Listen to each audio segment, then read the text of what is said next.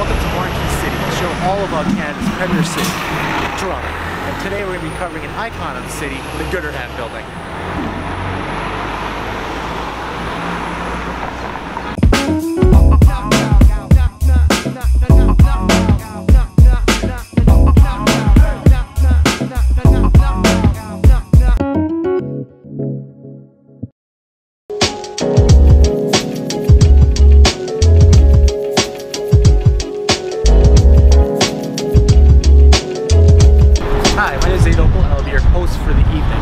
The Gooderham building, or what like Torontonians like to refer to it as the Flatiron building, was built in 1892.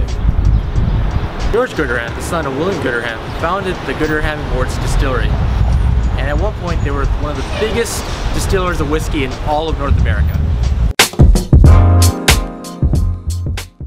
The Heritage Building is located on a tri-point in which Front and Wellington meet with Church. This unique location gives the building its rare triangular shape. It was designed by David Roberts Jr., the son of David Roberts Sr. I know, what a coincidence, right? His father designed the Great Stone Distillery building in the Distillery District, and his son decided to follow in his footsteps and became the in-house architect for the Gooderham Worts Company. In 1891, George Gooderham wanted a more extravagant head office for his whiskey empire, so he decided to create a building that would later become an icon of the city. This isn't the only famous Flatiron building in the world. There's also the famous one in New York City. That one is actually taller than the Gooderham, but this one actually predates the Flatiron in New York by 10 years. So eat your heart out, New York.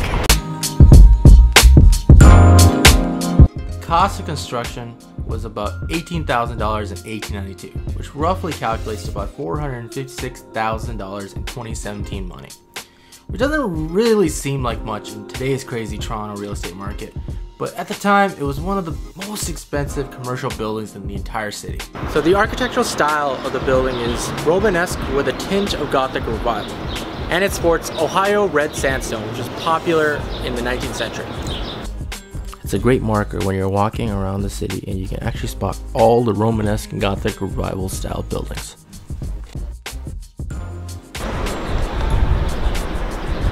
The cornice of the building has an intricate design with different geometrical shapes.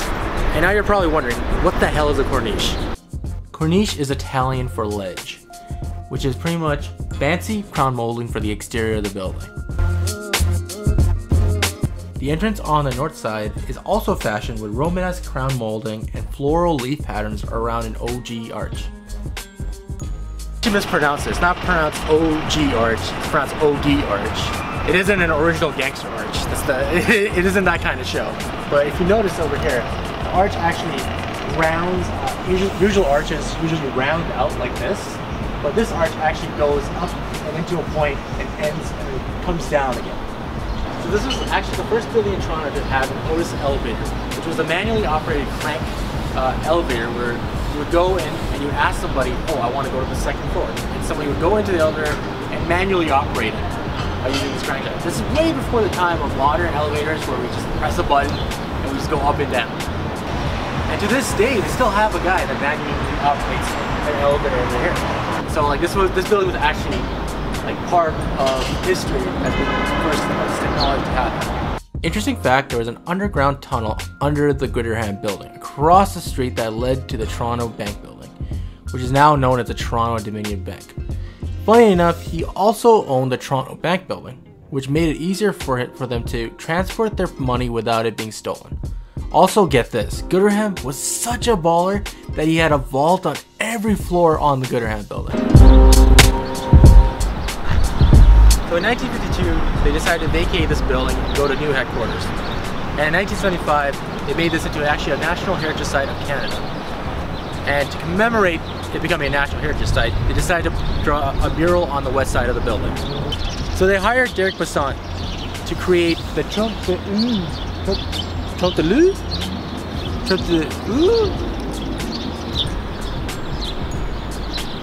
I still don't understand how it's pronounced.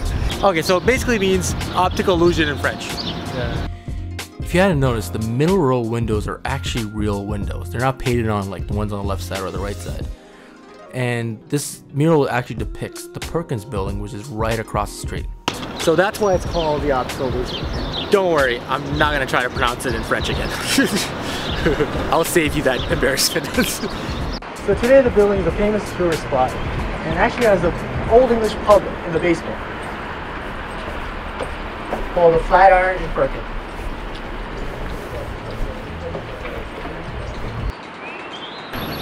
Thank you guys for watching our first ever video. And we here at Marquee City love this town. And we love to cover architecture, urban design, and transportation. So if you're an urban nerd like us, please like and subscribe to our videos. If you want to follow us on Instagram and Twitter, you can follow us at Marquee_city. And if you want to personally follow me, you can follow my Instagram at ZadeOpal. Or if you want to follow my Twitter, it's at Zade_Opal. And I will see you guys in another time and in another place.